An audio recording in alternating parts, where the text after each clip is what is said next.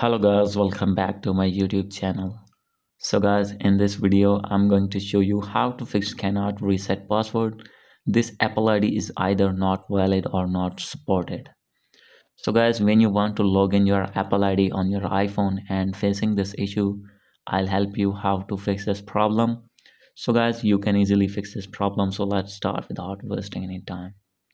So guys, simply you have to open your settings first, click on Wi-Fi and make sure that you have connected with Wi-Fi. So guys, if not, you need to connect it first. And guys, if not have Wi-Fi, then guys, you need to turn on your mobile data on your iPhone. And guys, after this, simply you have to click on your Apple ID name. And guys, when you have open the tab, then guys, you will be able to see the option of sign in. So guys, simply you have to sign in your Apple ID here. So guys, if facing this type of issue, then you need to go back. You have to open App Store on your iPhone. And guys, after opening your App Store, you have to click on this main profile.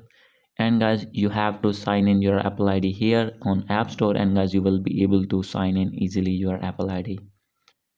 And guys, the third method is you have to open any internet browser.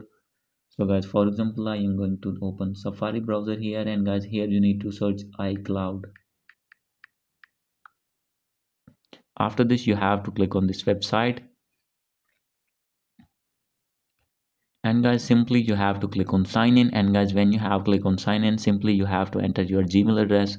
And guys, when you have entered your password, you need to click on forget password. And guys, after forgetting password, you will be able to get new password and will be able to create new password. And guys, after creating new password, then guys, you need to sign in that Apple ID here easily with a new password. So guys, this is the video. Hope you like this video. If you like this video, please do subscribe, comment and share. Thank you.